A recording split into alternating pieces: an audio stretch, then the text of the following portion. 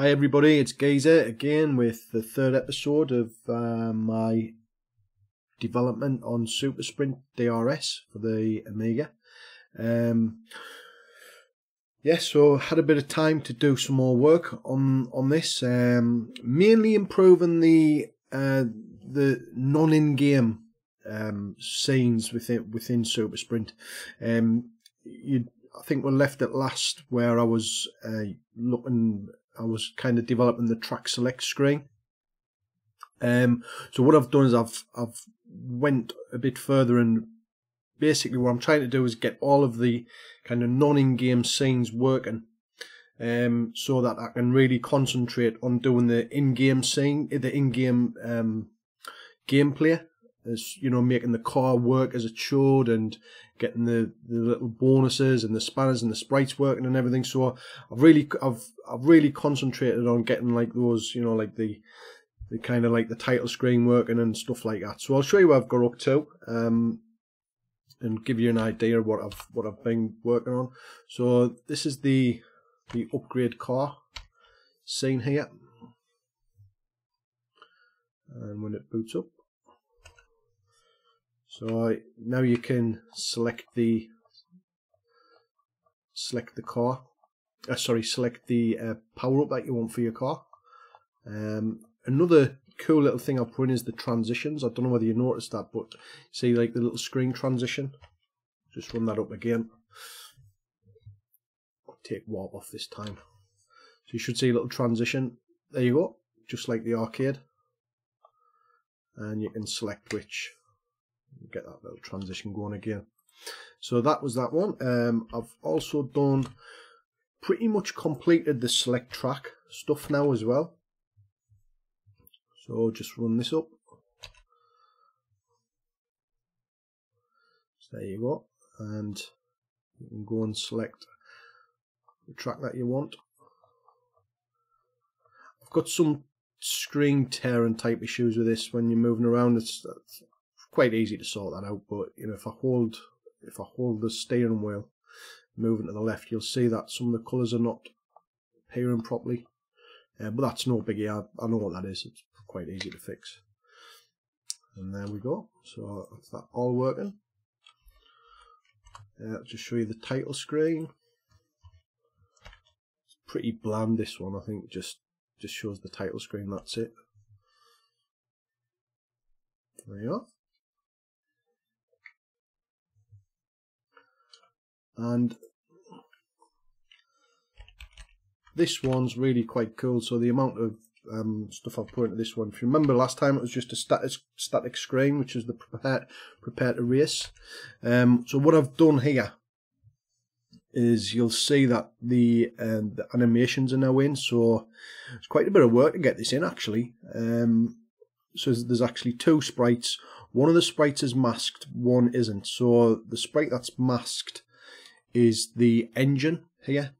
That's kind of blown out some steam, I guess. But basically, I've had to mask that on top of the car on each one. But this animated sprite here is just that's just a straight blit copy, which I'm able to do there. And yeah, it's worked out quite nicely. I'm quite happy with that. Looks really cool.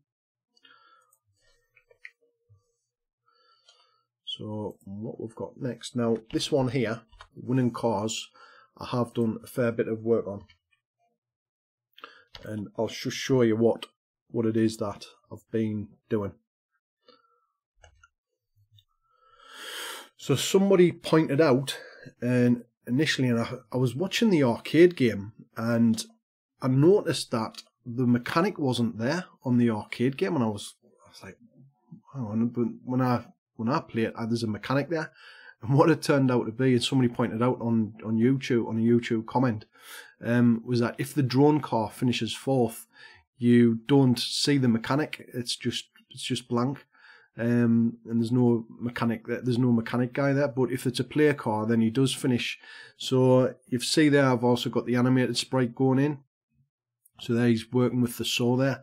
I need to put the flags in. There's loads of flags that normally appear up in the crowd. But on this winning cars one, I've just show you the other animations. Might as well. If I can remember where I put them.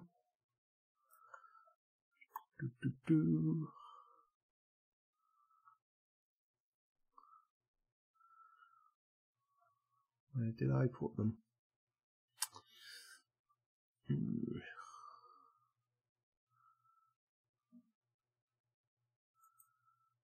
I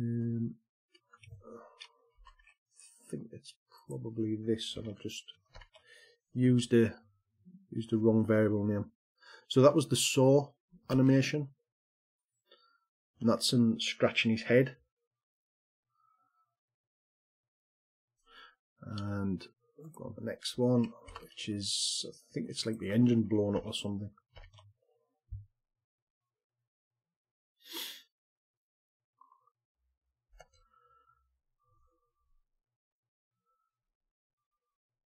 Yeah, there you go.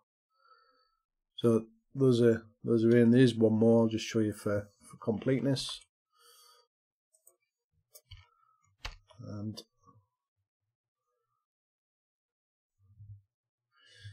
yeah, oh yeah, it's got a hammer bashing away. That's what it is. So yeah, so there's a few things I want to do with this. I need to put in. I need to get the small font added into the display area here, which is no biggie because I've got the small font routine already working. The cars are all working. I'm pretty sure I could change the colour of the cars. Sure, when I look, I think I could. Yeah, so I just change the car colour here. So I want to change it to blue, and I can, no problem.